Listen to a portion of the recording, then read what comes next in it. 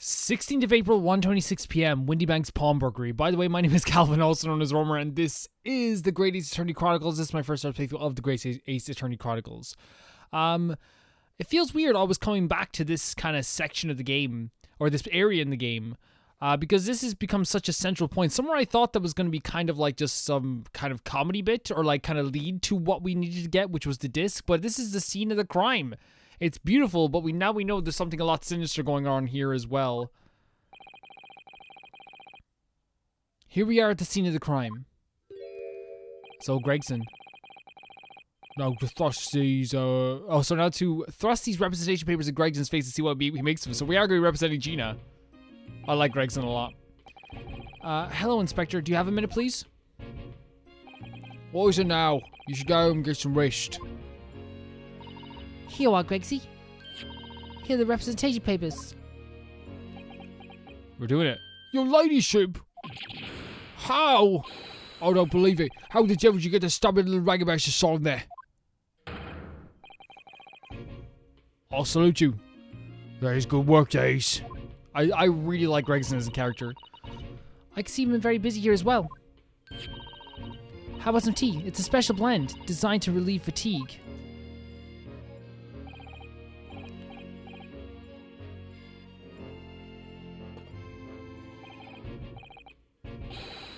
Lovely. Well, let's see now.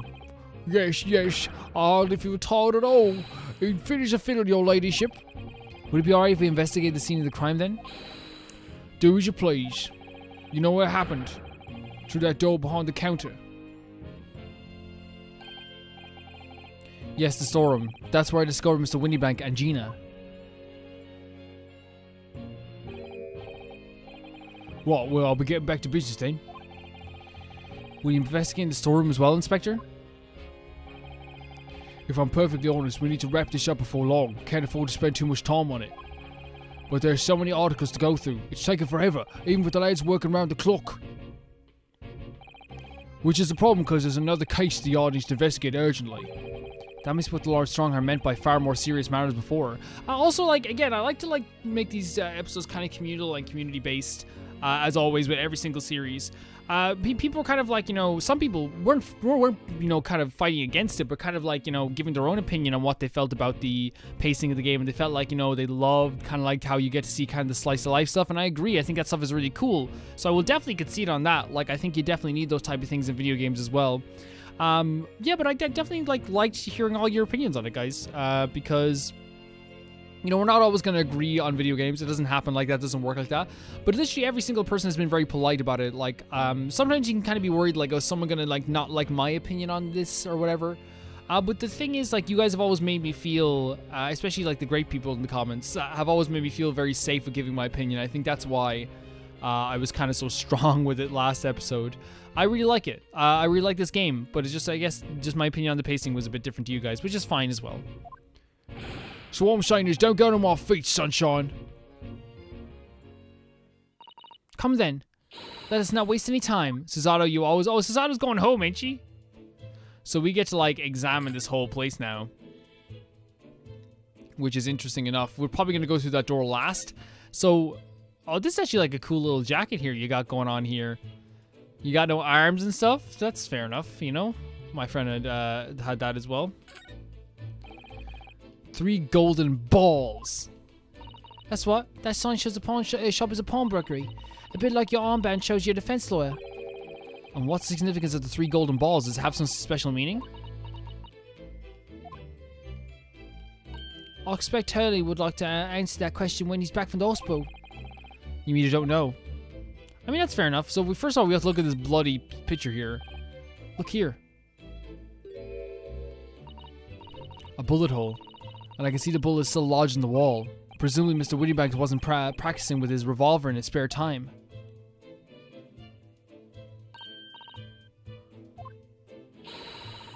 Mr. One likes to practice in his drawing room whenever he can. He's very patriotic like that. It's all there in the Adventures of Sherlock Holmes, Isn't that right, Iris? Did I write something like that? Partly in jest, perhaps. In jest? Well, he doesn't do it often. It's quite a dangerous pastime. He doesn't do it often? He shouldn't even do it once. Forget that now, Rono. Let's examine this bullet. So we can examine the bullet, which is going to be nice. Look at this close-up. The drawings in this game, the art in this game is absolutely fantastic. What's that around the bullet hole? Is it blood? A suspicious red stain on the calendar. Aha! I might be able to help with that. Huh? There's nothing like the sight of blood to get the blood pumping, is there, Bruno? I have a feeling I'm not as bloody-minded as you, Iris. I'm afraid the sight of blood makes my blood run cold. There you have it, you see, when it comes to blood, we're all different types. Yes, what a scientific observation. So you need this. Oh no, what is this scary looking thing? I actually haven't come up with a name for it yet, but as soon as you see it in action, you'll understand what it does. Watch. So this is the thing that shows all like the fingerprints, wasn't it? Or was that a different thing? Wait, what? Why? The color of the blood stain has changed. Why? Yeah, does it make sense now? Yes, I think I'm starting to understand. Good. It works on the principle that the different people have different types of blood, you see? No way. No freaking way. How? How wonderful. The chemical combines the blood and makes it change color. So you can identify whose blood it is that you're looking at. In a flash. Oh, what a fabulous invention, Iris. It's pretty crazy. Isn't it? Isn't it? I bet Jenny would say it's bleeding great. So whose blood are we looking at then? Well, all the chemical does is turn a blood different color, so just find someone whose blood turns the same color and you know who it belongs to in a flash. So we have to like shoot someone with this as they're like bleeding? It's more like 2 flashes really, isn't it? 1 flash or 2, this could very well turn out to be a very valuable clue. So we must make a note in the court record. The blood sample. The sample will be analyzed with a special chemical indicator developed by Mr. Sholmes. Different people's blood turns different colors. Let's keep testing and adding the results of any other blood analysis to the portfolio. As long as I have a region left, sure. Okay, cool. So we examined that. That's one of the big things. We kind of examined a lot of things here, so I'm going to try and examine like maybe stuff that we didn't, that we kind of catches our eye about this thing. Maybe, look, let's just examine everything. These shelves are where the pawnbroker put articles that have been forfeited on display for customers to buy. Yes, it's really strange miscellany, isn't it? I mean, who would buy this horse statue, for example? Well, sometimes you can find some real treasures among all the junk, you know? Are you alright, Bruno? Oh, it's just, well, it looks like a collection of useless junk as a whole, but when you pick out the individual things, you can't help wishing you owned them. Even that horse statue. That's exactly how the pawnbroker works. They're very clever. Do we have to talk to this boy as well? The police are scouring every inch of this place by the look of it. Instruction from the yard to examine every article in the shop and every ledger and book of accounts. Every article, but that's a ridiculous amount of work, surely. We've been all at it ever since the shop was declared the crime scene in the early hours. We're shifting through it all in the shift at least, but still. We'll be working through the night, that's for sure. And even then, we'll barely have scratched the surface. Crime in the pawnbrokers. It must be every policeman's worst nightmare. It's every couple's worst nightmare, you know, crime in the pawnbrokers. This officer's been staring intently at the wall since before we came in here. Oh, sorry. There's a major clue, just here. Really? Then we must tell Gregsy at once. Well, as soon as I'm bored, I'll be here. I'll be stuck here even longer. Stuck here? What do you mean? I've been home in 2 days already. I need another constable to relieve me and take over my shift. Huh. They really have a tough time, the British police. Doesn't stop us investigating though, does it? No, I suppose not. I'm very sure the calendar was appearing at. So we talked to him as well. I mean, I feel like we don't need to look at this, but we might as well anyway. This is that strange contraction that takes pictures of things that are right in front of your eyes. It makes you think. When Mr. Sholmes gleefully showed us to us yesterday, we were blissfully unaware of anything that was about to happen. Very true.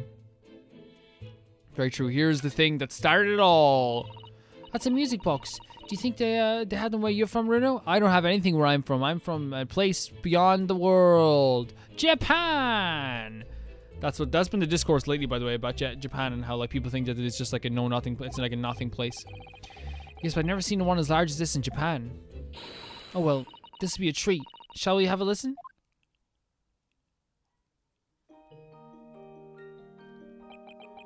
This is a story about a kingdom. A kingdom far away. The legend that is only known through time and space. Paper Mario, Ace Attorney Chronicles. What do you think? Isn't it pretty sound? It's a beautiful sound, yes, but it's a little hard to enjoy when all the policemen in this room are giving you the fierce looks. Yeah, let them look.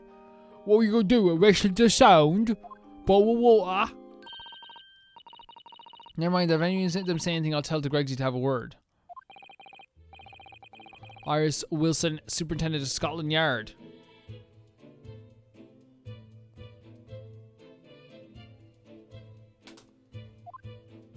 Okay, so that was kind of cool. That was kind of a cool moment. Well, I guess we have to explore here as well.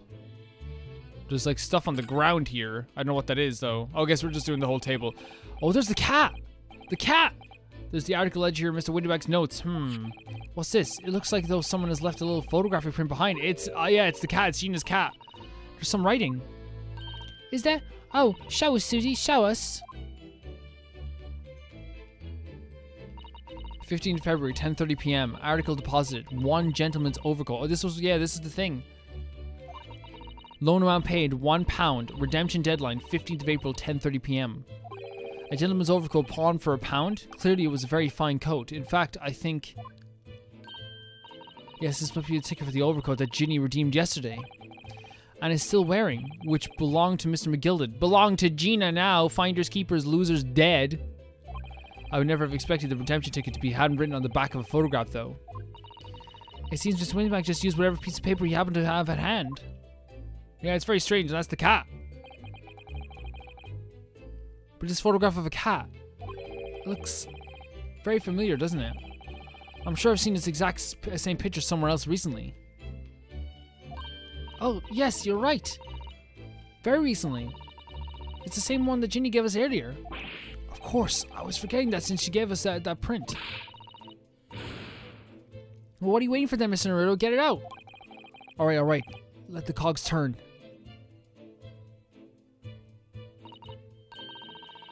They're exactly the same. Well, the one on the counter was used as a redemption ticket. Perhaps the other photograph that Gina gave us has something around the back too. Did we not check that? I've got it. These two photographs hide an amazing secret. A secret? What does she mean? You must tell us, Iris, at once. Do you realize, really want to know? Do I really want to know? I do. Yes, we need to tell us all that you know about this pair of photographs. Please, that's the whole point. Tell us! Do I have to click into it? So it's about these two photographic prints. The one we found here at Mr. Windybank's counter and the one that Gina gave us before. What is this amazing secret you mentioned that's hidden between these two identical prints? Actually, that's not quite right. Sorry? If you look carefully, the two prints aren't the same, not exactly. What is it? What's different? They're not? Have another look at them now. Let's take a look. Let's try and figure this out.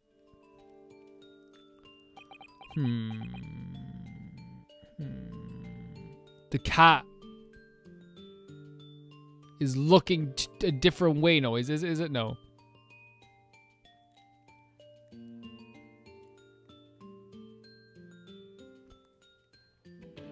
The snowman is more cut off in the picture on the right, for sure.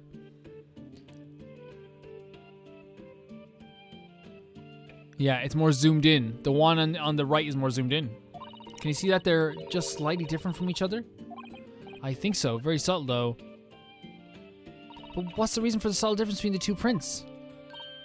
Oh, well, it's because they're set, you see. No, I don't. This pair of photographs is meant to be used in stereoscope. Everyone in London is raving about them at the moment. Ah, stereoscope. Why do it feel as though we've heard that before? Yeah, we looked through that thing right there in the box. Yeah, that's how Mr. Sholmes showed us yesterday. You see? There it is, just over there. Ah yes, of course, that magical machine that makes pictures look almost real enough to touch. Well, actually, it's quite possible to see the same depth in the pictures, even without one of those contraptions. What, really? Do you know how a pair of flat photographic prints can appear to have any depth in the first place? No, I have no idea. Oh, wonderful. Then I'll be able to tell you. She's over the moon, bless her. Should we let her explain, though? We really need to carry an investigation scene. Oh, should we? I, for one, simply have to know.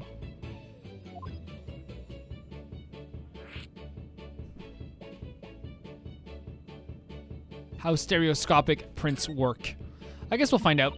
Have you ever considered, Bruno, how I see depth in the world around us? Depth in the world around us? Well, I just opened them and it works. The reason it works is because we have 2 eyes. 2 eyes. Shocking. If you try closing just one at a time, I think you'll see straight away what you see with your left eye and what you see with your right eye are ever so slightly different. You get a different view with each eye. Yes, the position obviously needs to be shift slightly. Exactly. And in your head, your brain uses that to shift to estimate depth as it merges the 2 views into one. That's how we can sense depth in everything we see. Huh. My brain is really amazing, isn't it? It does so much without telling me. That's it. That's true. That's true. We'll never, like, I'll never fully understand the human brain. No one ever will. Unless you can, like, actually, like, dissect it and stuff like that, or, like, you know, examine it. No one can do like dissections either. The day we can cut open humans is going to be a big day. You're just making all the surgeons watching angry. I know you're a surgeon. Calm down. I have, like, it's so funny. My audience is like, you know, 10% trans people, 50% gay people, and then 40% surgeons. That's it. That's my audience. I think I see. So the pair of photographs consists of a left eye view and a right eye view. Is that right? Oh, well done, Susie. You're so quick. So if you can persuade your brain to merge the 2 pictures together in your head, you'll be able to see the depth in these pictures? Yep. Rono, you're beginning to understand. And stereoscope's function acts as your brain and allow you to do just that. I do just that? Yes, but as long as you have 2 images, 2 eyes, and 1 brain, you can actually do it yourself without needing a stereoscope at all. You can? Really? How to view stereoscopic prints. Is this gonna be relevant though? Let's try. Let's see if you can view this pair of prints without the help of a stereoscope.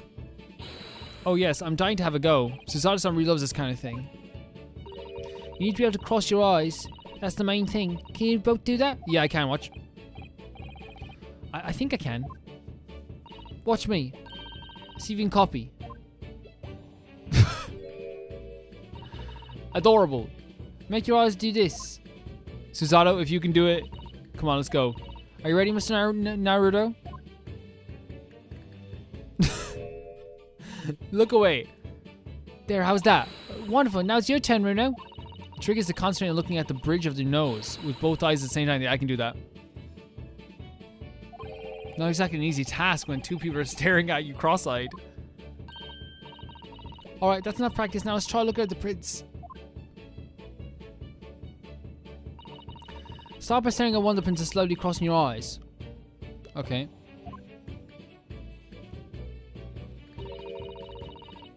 You should see 2 overlap in images like this. You try it now, Runo. I'm just going to have to give it a try, I suppose.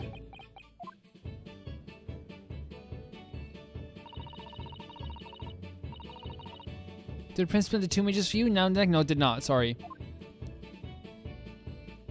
Is to put the pair of prints side by side like this, and then try crossing your eyes again. The prints should slowly merge together. That's not happening for me, Iris. Iris, that's not happening for me.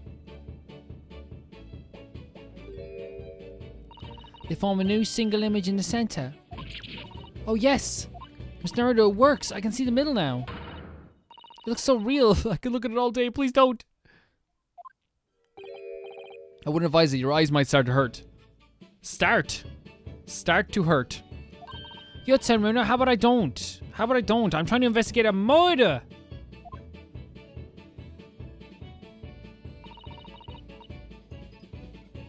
Okay, I'll try it. Okay, I'll try it. No, it didn't work. Keep adjusting the position of your eyes until two images overlap exactly in the middle. Like this, is it?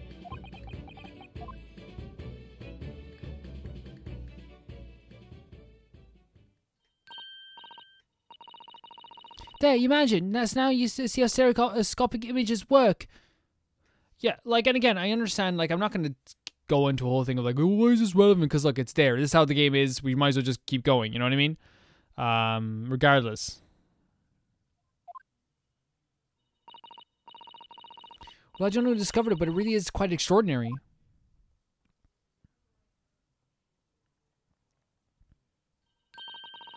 So what do you think of these stereoscopic prints then, Runo? They're certainly amazing, but it isn't easy to get the knack of viewing them properly. No, some people find it easier than others. But that's why contraptions like this exist, for people who find it tricky. Oh, I recognize that. We saw one over there yesterday, didn't we?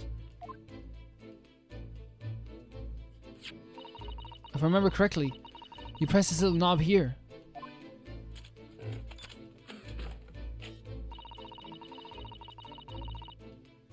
Then set the pair of photographs in the stand to the back end. It's still amazing, even though I know roughly how it works now.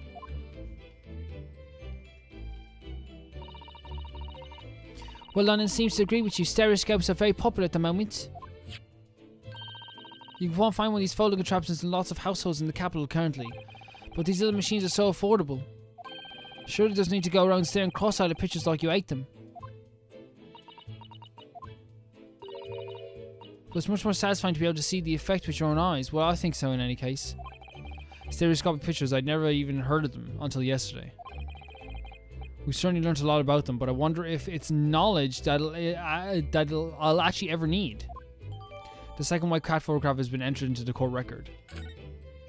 Which reminds me, the back of this photograph is used to write out the pawnbroker's ticket that Gina brought in yesterday. And the other photograph came from the pocket of Magilda's overcoat. We need to examine everything thoroughly, don't forget. Okay. Is that enough conversing? Are we done conversing?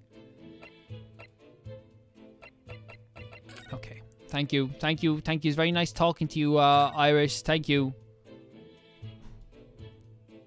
That ledger that's open on the counter really is enormous, isn't it? It must be an awful lot of work to keep track of all these hundreds of items in pawn.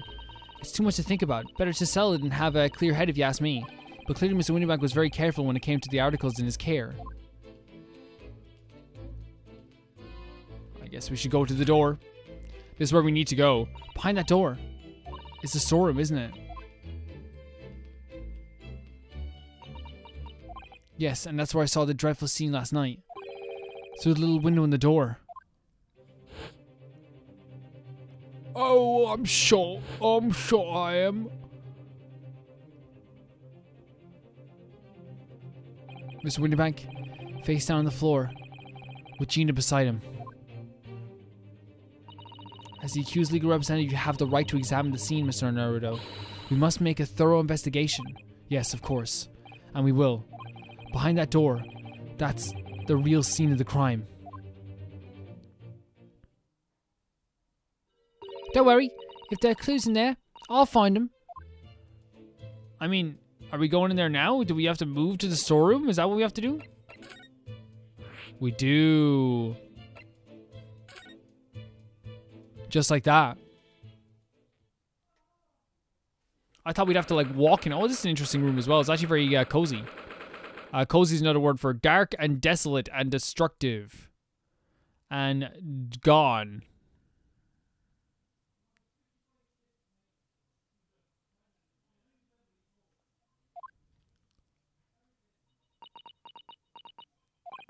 Poor Iris, she's clammed up completely.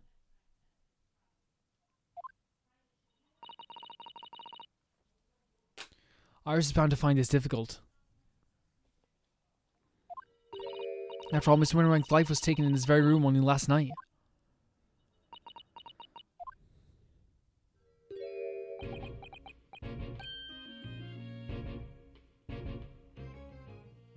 Wait, what was that? What was that?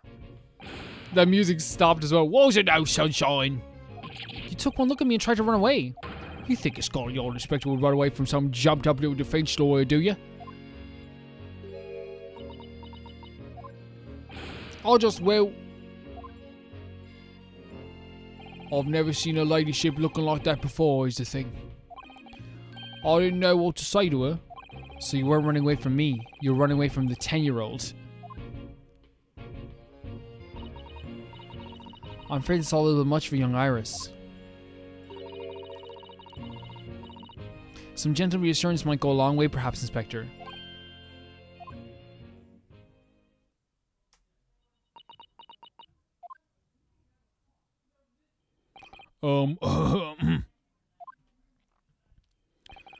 Don't trouble yourself on Julie, your ladyship. You mean that you're not dead, are you? Jesus Christ. I don't think that went very well. He's like kind of creepy sometimes, Gregson. Why? Look, I'm in the middle of an investigation here, so I told you not to get on my feet. And we have investigated to ourselves. Yes, I'd like to hear more of what the associate inept inspector has to say. Love the little depths they're adding to his character here as well.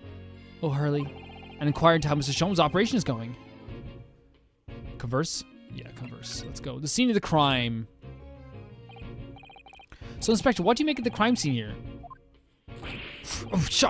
You got eyes, haven't you? Use them.